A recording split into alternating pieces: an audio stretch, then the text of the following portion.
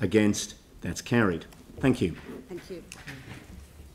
So now we would welcome to the table representatives of the Waihoro Spreydon-Cashmere Community Board report.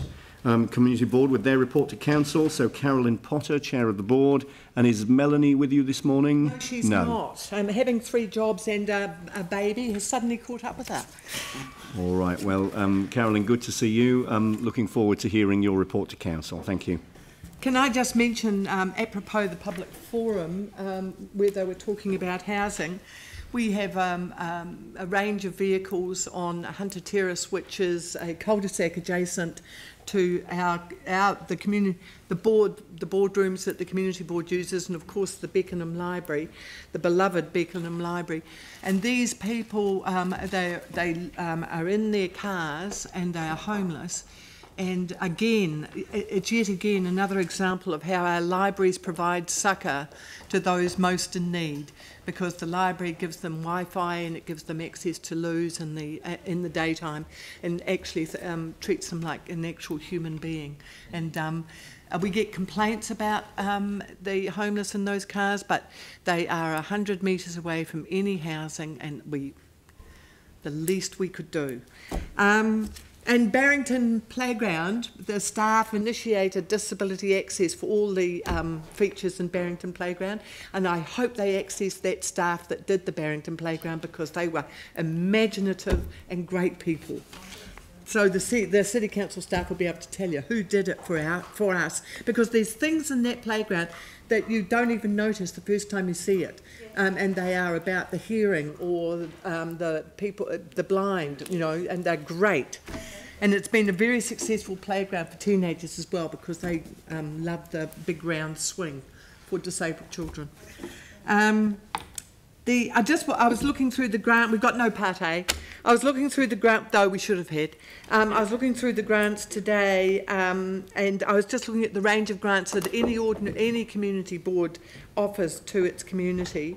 And I was looking at things like, for instance, $8,800 to the Nio Marsh House. And the Nio Marsh House has to scratch for money in order to be able to sustain the building in memory not only of Nio Marsh and her era, but the 20th century, as it was explained to me. And $8,000 to chop down looming trees that were threatening not only them but their neighbours is the kind of thing that you don't want to have to spend money on. You want to spend money on enhancing the house. And so to give that grant means that that's an obligation to the community, that that building does not have to scratch around all its other funders for money for. It's like buying underwear. You have to wear them, but it doesn't do anything for you. And it's the same with chopping down trees. It doesn't do anything for you, but it had to be done. So that's a grant that I was really pleased that we could make. And also we sent a young man to Football Fusion in England. I have no idea what that means, but we were delighted to do it. And a grant for someone doing fencing, fencing championships and climbing in New Caledonia. Significant things. We've got a project in Addington which is about urban narratives. I've been to several of the meetings with Library and Heritage about this proposal for Addington as one of our oldest suburbs, or the oldest suburb possibly, and in order to preserve its heritage. And I didn't understand much of what was being said. It was terribly intellectual, but it will come out with results for the Addington people that I think will be beneficial. The Barrington Mall entry is still in hiatus, much to the absolute despair of the local community, who are desperate to get the right-hand turn out of that Barrington Mall into Barrington abolished, and has had the support of staff. We are awaiting a consent process. Staff are trying to do some minimal things that they can do on council land, but it is one that is causing a great deal of angst with the people in the Spreydon and Barrington communities. 54 Colombo Street. This is one of those issues that existed before I came on the board 12 years ago. It's next door to the Beckenham Service Centre and the South Library. It's land that we thought, and a building and a structure that we thought could have become available to us post-earthquake for even shelter for people displaced by the earthquake. It has been land that has been looked about by several members of the community for several different reasons, that they could have used this land in this space next to the river, next to the library, to benefit the community. It has never become available, notwithstanding our several times approaches on the issue. It currently is being used by the machinery, etc., that's doing Colombo Street. You can't argue with that, but we'd like to think it will be available for the community to express interest in subsequent to this project. There is no funding for doing the fencing that the council considers to be imperative, but we'd like to think that in this next 6 months, this area of land will be made available for the community to register interest in the many projects that have been suggested to us over the years. The Christchurch Squash and Racquet Club has built a gigantic building at the Cashmere Club just up the road from us in the Beckenham Service Centre, South Library, and it's for squash all over Christchurch. And I think squash is due for a comeback. I think New Zealand's going to rise in the rankings, perhaps not to the height of the cricketers, but you never know. So we are looking forward to the champions that will come from our area because of this building that's come into our Rohi.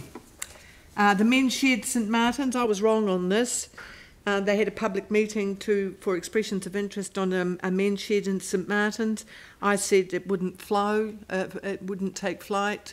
People of my generation were now interested in biking and doing all those kinds of athletic things. Turns out they're not, and they're very keen on the men's shed, and I was completely wrong. And as you can see, the meeting was highly successful. And we've got a Cashmere, as we've discussed before, age-friendly action plan, and the Youth and Development Scheme has given out some grants. That's it. All right, thank you very much. Now, that does leave a very short time for some questions. Are there any questions for Carolyn this morning? Anne.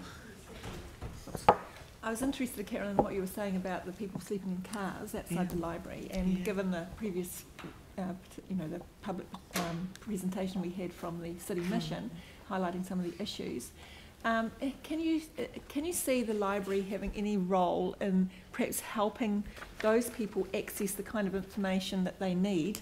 For example, identification, driver's licenses, that sort of thing. Could you see the library being that sort of place? It's just been whispered in my ear. I hadn't asked the librarians that because I do think librarians are a bit like schools. They're asked to do everything. Yeah. We do. Yeah, so the service centre staff there are really good with these people. They come in quite often.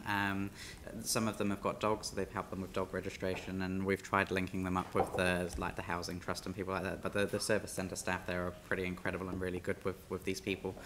They just feel like at this time that's where they want to be. So we're trying to help them. Because I think as the group of people who were here were pointing out, it's not just about housing, it's about them wanting to be housed, or I had a phone call from a bloke the other day who had acquired a bull mastiff, and he knew that would be preventative of him getting a house, but he knew. And so there were some things about people needing housing and wanting to have a house that is very sophisticated stuff that I know that particular unit, which my niece is involved in, has to. It's far more complicated than we just looking at it can even perceive. Yeah, we have in the Central Library, I don't know if you know, but we have a person who has the role of engaging with those folk coming in. Yeah. I'm wondering if you could see a specific role being useful in our suburban libraries. I can't make a comment on that. I do think librarians are asked to do all the things that school teachers are asked to do, and sometimes I think there's a limit. And but I just can't comment on that. I really think that that's one for the librarians to respond to. Okay. I would hate to impose work on librarians which they weren't trained for. Thank you. I'm keen to allow time for just one more question from Glenn. Thank you, Andrew. Thanks, Carolyn. The dog's a company for a lot of people. So I know that. Yeah. So my understanding is the mission has some kennels. Are you aware of Yes. any landlords in the community who are taking a similar approach? When I shifted to Spreydon from my 1 year in Sumner, I advertised boring middle-aged, that's what I was then, middle-aged, boring middle-aged woman with 2 dogs, and I got a response to that. But I think that I might appear to be slightly more respectable and eligible for housing. In fact, there are ways that you could introduce a dog to a landlord, but it puts in the head an impediment, as we know. All right, thank you very much. So we've got a resolution in front of us to receive the report, which Phil Clearwater will move, Tim Scandrett will second. All those in favour say aye.